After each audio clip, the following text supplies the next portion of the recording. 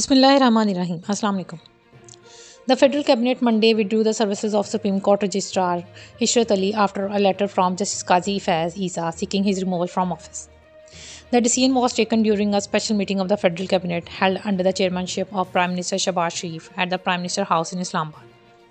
The meeting's participants considered in detail a two-point agenda and received a briefing from Minister for Law Senator Azam Nazeer Tarar and Attorney General Mansoor Usman Awan. The Cabinet examined the issue of issuance of a circular by the Registrar against the order of the Supreme Court. A statement read, following which he was asked to report to the Establishment Division. The Federal Cabinet also asked President Dr. Arif Alvi to immediately sign the Supreme Court Practice and Procedure Act 2023 so that the country could be taken out of the constitutional and political crisis.